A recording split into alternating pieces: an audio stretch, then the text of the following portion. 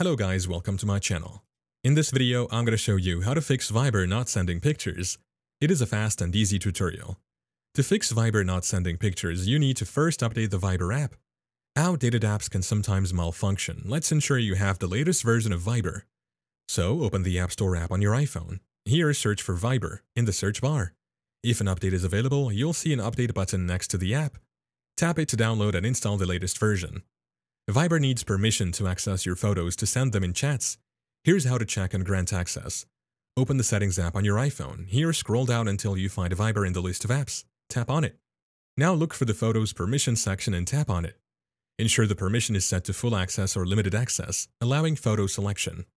Avoid None, which restricts access completely. Also, check your internet connection. Sending photos requires a stable internet connection. Here's how to verify. Check if you're connected to a strong Wi-Fi network. If using mobile data, ensure you have enough data allowance and a good signal. Also, open the Control Center. Swipe down from the top right corner and try switching between Wi-Fi and mobile data. See if the issue persists with either connection. That is how to fix Viber not sending pictures.